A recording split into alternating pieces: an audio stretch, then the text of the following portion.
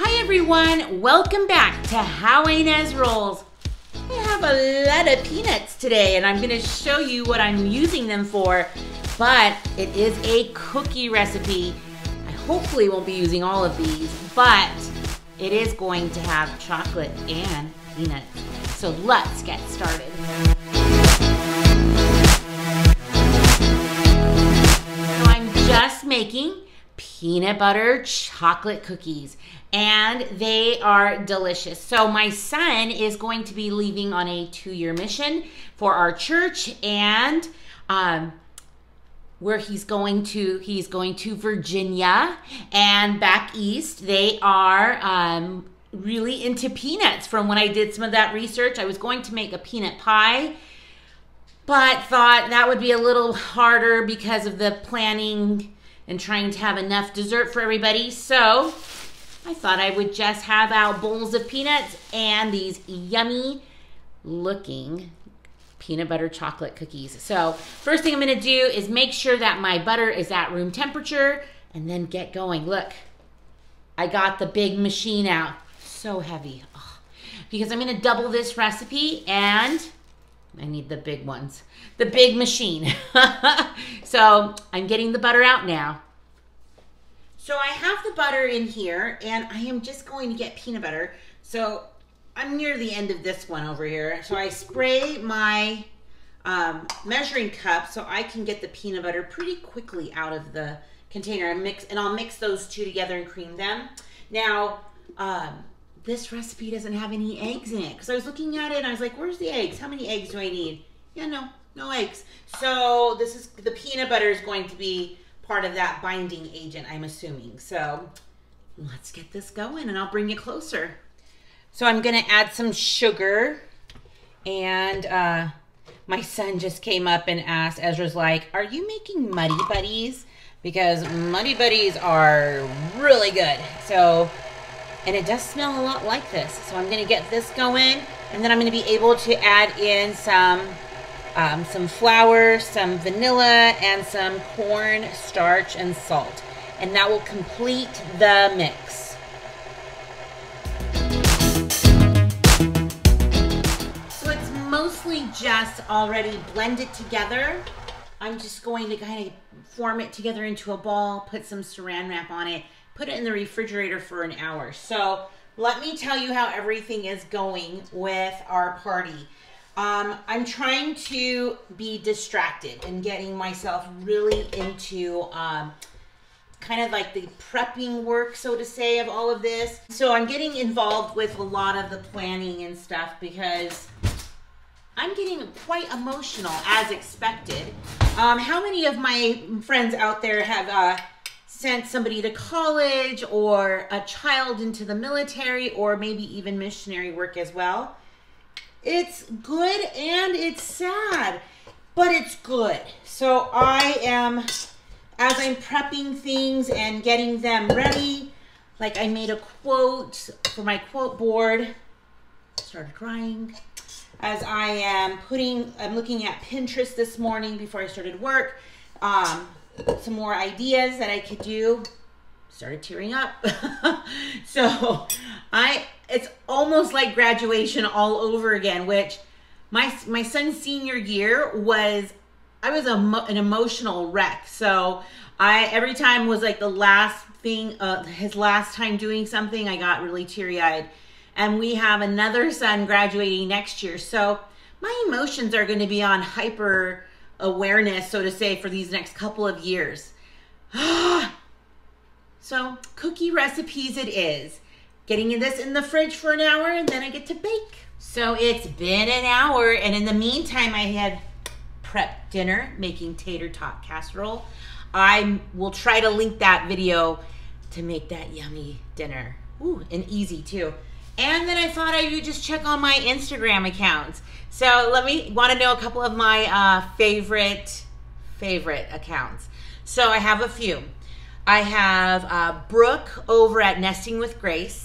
And let me know in the comments if you follow these girls. She's like decor queen, but little. Like she's got a smaller space, which I love that mentality thinking, and they're just so crafty and do DIY stuff. Plus the girls over at Classy Clutter, so that's Savannah and Mallory just got like this brand new big house, but not brand new, like way old. So the whole thing is a big DIY project, which is like her dream. So I'm loving that right now. And I love the Fetching Farmhouse girl, just because she's hilarious and she does have the farmhouse look. So let me know in the comments if you're following any of those girls. Okay, so I opted to just take the dough out of that container, the bowl part, because it was so bulky. So I am just going to now roll these out into little balls, just like little 1-inch ones. So I'm just gonna use my spoon, kind of roll them out, put them on here. Super easy, baking them for about 11 to 13 minutes. And I'll bring you closer.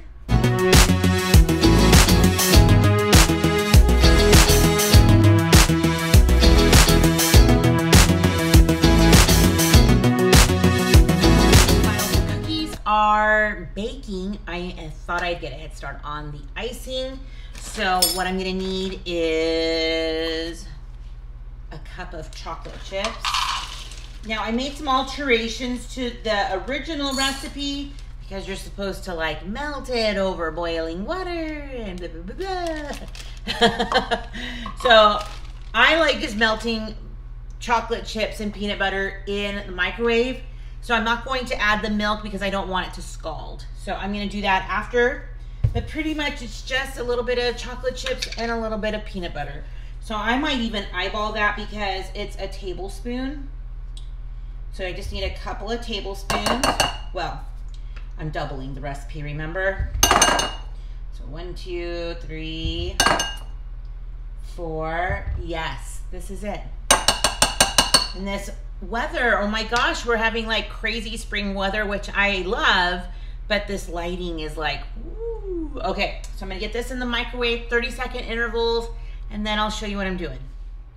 So I have my frosting here. Now, remember I said I was gonna put the milk in later, but I probably should have put it in with it because it's supposed to be thinner than this, but I'm just gonna spread it like frosting. So I do know that it will harden up a little bit, and that's what I'm going to freeze for the party on Sunday. So it smells so good. And I didn't tell you that dough, it was so soft to touch, like to roll into balls. And I tasted it, it was so good. It doesn't even have eggs in it. So you could taste that one for sure. So I'm gonna get this ready. The first batches are gonna be coming out pretty quick here. You need to let them come out to a complete cool and then frost. So I'm excited. So my frosting was a little thicker than I probably wanted it to be. So if I would have followed the direction, maybe it would have been a lot thinner, but that's okay because I was able to kind of pat it down or roll it out. So good. Put a little bit of peanuts. Gotta try it now. So here we go. Mmm, so good. Mmm. It's almost sugar cookie-ish, but peanut butter. And, oh, so good.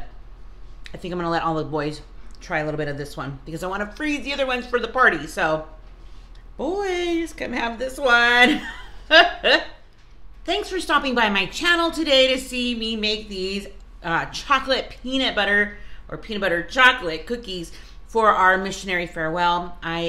I'm so glad and so grateful for all of you stopping by and giving me kind words, nice messages. I appreciate your thoughts about Isaiah leaving on his mission. So supportive. I'm so grateful to all of you. There will be some other videos coming up about some of the things that we've been making and the actual party itself.